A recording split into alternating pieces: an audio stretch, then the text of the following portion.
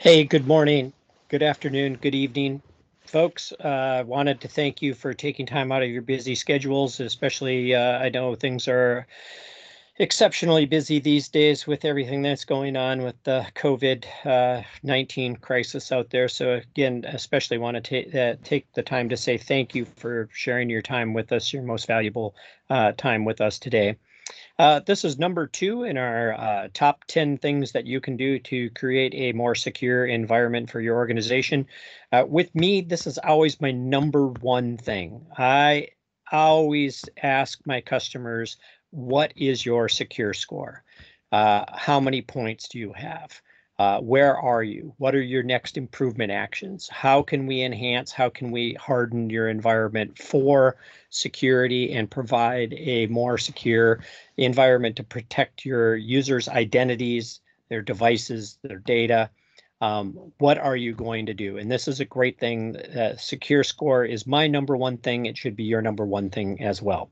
So let's jump in and get started. First and foremost, my name is Tom Moen. I'm a cloud architect with Microsoft. I've been with Microsoft since about 1996, and I've been a huge, huge evangelist for the Secure Score ever since the very first moment it hit our planning and roadmap charts. So I want to walk you through what you can do with the Secure Score today, what's coming very soon to the Secure Score and is already available in preview. And again, wanted to just walk you through and give you some demonstrations of this. Again, my name is Tom Moen. I'm a cloud architect with Microsoft. I focus on security and compliance. And hey, if you want to follow me, this is what I look like from behind. But just if you are following me, please keep your social distance. I'm kidding, of course, but you can find me on LinkedIn. You can find me on Twitter. Happy to have you follow me and my posts. LinkedIn is probably the most appropriate place to follow me. And with that, let's get started. Our agenda today, pretty short, sweet, simple. Why? Why did we create the Secure Score? What are the benefits to you? We'll go through an overview, walk through a demo. I'll cover a couple of roadmappy things during that demo, but then really touch on all of the capabilities that we have coming to you in the not too distant future, and then we'll just wrap up. Should be a quick 20 minutes. So again, thank you for spending this 20 minutes with me today. Now, if you look out across organizations, and what's really sad out there is 93% of all breaches could have been avoided if basic cyber hygiene had been in place. This is just horrifically sad. The last week, I was involved, not involved with two breaches, involved with customers doing forensics and resolving a couple of breaches that they had in their organizations. One of them, this attack came through email. They were an owner of Office 365 Advanced Threat Protection, but when we went into their admin center and looked at their configuration of Office 365 ATP Advanced Threat Protection, not only did they not have any anti-phishing policies, the default policies were disabled as well. Just tremendously, horrifically sad. And all too often in this day and age, I've got customers who are saying, gosh, I'm sending remote workers home. How do I keep my data secure? How do I secure my environment? How do I secure access to Office 365? How do I secure these managed and unmanaged devices? And the answer that I always give is, that's right, Secure Score. Go to your stinking Secure Score. Look at your Secure Score. Look at the improvements, enhancements. Do you have too many global admins? Are those global admins protected by multi-factor auth? The other city that had this large breach encroachment was due to the fact that they had 5 global administrators, and Microsoft recommends 5 or fewer global admins into your tenant. They had 1 global admin that didn't have multi-factor authentication enabled. These nefarious characters exploited that. They went in, they created a admin account, and then they proceeded to forward all their email externally, all email from all users in this large city externally to an email service. So this is tough. So and really bad, and could have been easily prevented, as this slide dictates. The other thing that's tough here is that cyber hygiene is hard, and it's hard to maintain. It's hard to see where you've been, where you're going. You're trying to protect users. You've got change management process and other processes. You've got a plethora of tools. I was just working with a large state, and in this state, their IT department, they calculated that they were using 107 security tools today, with 107 different panes of glass. Virtually no integration except for the SIM that they used had integration into some of these other tools.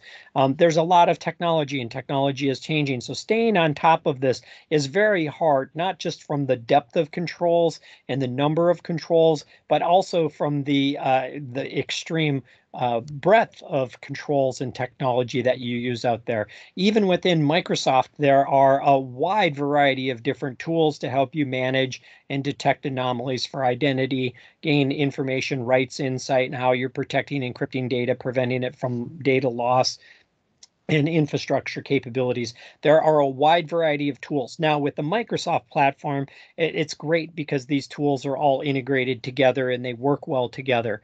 But even if you only have one or two of these, maybe you're using Microsoft Defender Advanced Threat Protection, there is a Microsoft Defender Advanced Threat Protection Secure Score.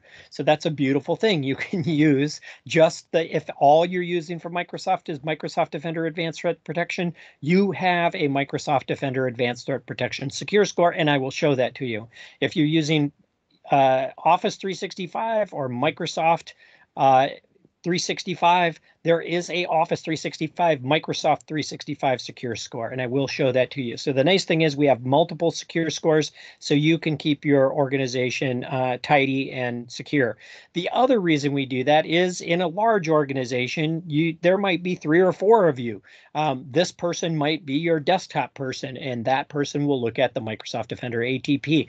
This person is your cloud person. This person is your identity person. Or when I was doing IT, I worked in a smaller organization, about 1,500 desktops and laptops out there and a bunch of servers. But my card had the title BDE, and somebody would say, I thought you were in IT. I didn't know you were a business development executive. And I always had to explain, no, that stands for boy does everything. I was the one boy who did everything in that organization. So again, you might have thousands of security controls. You might have hundreds of apps out there. It is very hard. I realize that. Secure Score is your answer. This allows you to assess your organization's security posture. You can see improvements that need to be made. You can discover, get guidance, and gain control. And now with a new feature that we have, you can compare your organization to similar size, similar industry, similar licensed organizations within North America or the USA or across the world. So this is a very cool thing. There are 2 capabilities here. You have read and you have read-write roles. Now, these are role-based access controls that you have in the admin center in Office 365. You can be a global administrator, you could be a security administrator, or you could be a services administrator like an Exchange admin or a SharePoint admin and admin these secure scores and look at secure scores and change and make impact to your secure score. You can also, as having a read and write role, one of these 4 role-based access controls assigned to your account, you can assign read-only access to other role-based access control members like help desk admins, user admins, or service administrators like other Exchange or SharePoint admins. The other 3 are role groups. These are role groups within the Security and Compliance Center in Office 365 or within Azure.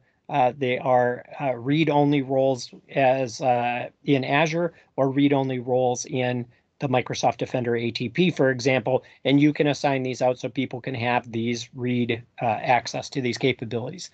All of our secure scores have APIs. That data is exportable. It's importable. I can pull it into Power BI or whatever dashboarding tool I use. I can pull it into a spreadsheet. I can give access to that spreadsheet or a Power BI dashboard, for example. Great things. You don't have to assign read-only roles. You can leverage other technologies.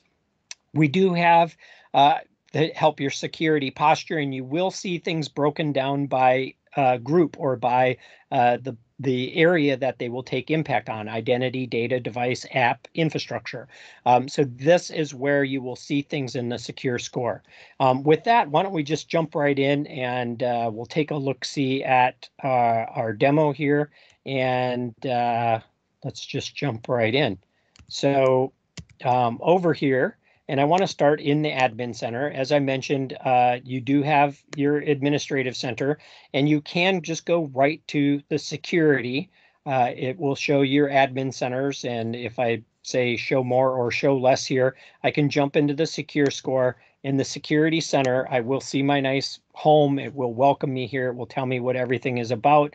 I will see nice little overviews. I will see some device compliance here. And again, these are integrated together, but I can get to my secure score. Now, this secure score is the current secure score, and I do have the future secure score. So I just bounced back there, and you saw me probably click on the try the preview or try the shipping version. And this is generally the only time that I think a preview is good in production. 99.9999% of the time, I tell customers to never use preview capabilities in production. But since this is a view capability, since it's allowing me to make changes and take an impact, but not within the preview itself, this is fine to use the preview. I just wanted to show you what you have today. And today you'll have a score that is X number of points, a numerator, out of X number of points, a denominator. And your goal is to not get 268 points. If you have 268 out of 268, your help desk is going to be crazy, insane, busy, and your end users are going to be crazy, insane, frustrated. I always jokingly say, if you have a 100% score here, or you're getting 268 of 268, you should just hand out legal pads and pencils, because nobody's getting anything done with technology. So the goal is to not be at 268. The goal is to look and understand and know these improvement actions. Most important in this improvement actions is there is a rank. Now, out of the top 10 things that I had ranked here, I did numbers 2 through 8 and number 10. So the nice thing is it's still showing me the things that I could improve, the things that I could enhance above and beyond those things that I already did. The other thing that it's going to show me is these are going to be ranked, and this rank does take into consideration the user impact. How disruptive is this going to be? How painful will this be to the end user? And then a cost. Now, don't think of hard dollars or soft dollars. This cost is more of a time, resources, energy. That's the cost here. And then you will see a nice little KPI of completed or incomplete here. I will show you there's a little spark line. There are a couple of nice things that you get in the Microsoft Defender ATP that we don't have here.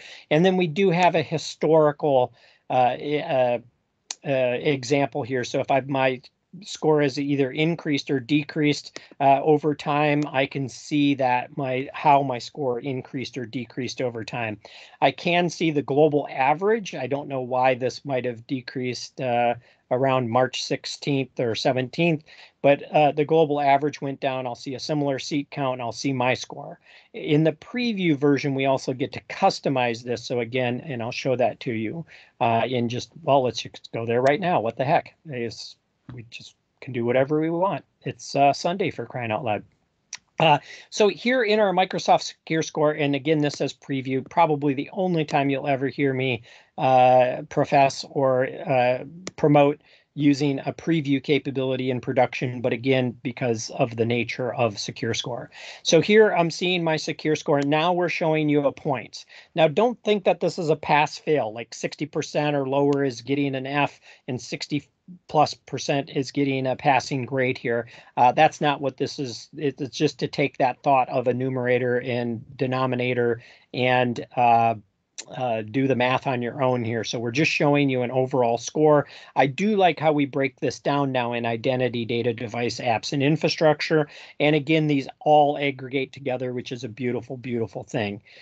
You will see how you can make impact or get some additional points in your score. And again, this is by percentage, so it's easier to figure out how many overall points am I going to get here. The improvement actions. Back in the previous version, like if I were to click on, hey, I'm going to look at my improvement actions here, and one of these improvement actions is require MFA for administrative roles.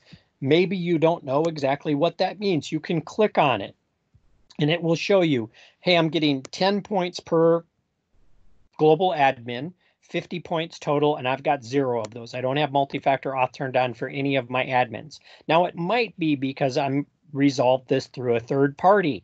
If you've resolved this through a third party, click resolve third party and you will get those 50 points. There is also an ignore button down here. So I can say ignore this because I just now that will impact my score in a negative way. It doesn't in the preview, it doesn't in the future, but in the current version, that impacts my score in a negative way. The other thing that you'll see here is I've got a view setting buttons, and you will see that this took me right out to my Azure AD, right where I can impact multi-factor auth, create a new conditional access policy, or deploy multi-factor auth for my admins. And this is a great, great, great capability. And that's all currently shipping now. Let me show you how it's improved in the not too distant future. You might already be seeing this today, or again, you can click preview and you'll see this. First and foremost, when I click for more information, it tells me, hey, here's how to manage this. This is at a glance what it does for me. And what is my user impact? Boom, show me all the users that this is going to impact, right? And then the implementation, and it does have exactly how I can implement this and get moving forward. Beautiful thing. I love the new secure score and that capability just of itself. So I've got my improvement actions. I see all those. They're ranked. They're rated. I can see if I've made any changes here. I've got my historical. And then the other big change that I mentioned in this preview is that not only do I still get my score organizations like mine, but I can go into this custom comparison and say, hey, I want to manage this comparison. Now, I support state and local government customers, so I could come in here and say, hey, give me a government customer, show me everybody with Microsoft Office 365 E5, because that's what I've got licensed. Everybody who is in the 1,000 to 5,000 seat, and then in, of course, North America. So I can compare this to my organization or your organization, and I can get this very similar and see how other orgs, other state and local government IT organizations compare to our organization. I do have another historical view here, and then if I have accepted any risk, and you are accepting by saying ignore or accept the risk of this item that I haven't done, you'll get a score in a plus or minus fashion here as well. It's a real nice tool to help you understand your security posture out there. Now, I did mention the other secure scores like Microsoft Defender ATP. This is the Microsoft Defender ATP Security Center, and I am showing security operations here. If you're not familiar with Microsoft Defender or not too familiar with Microsoft Defender Security Center, I can come in and you will see a secure score here.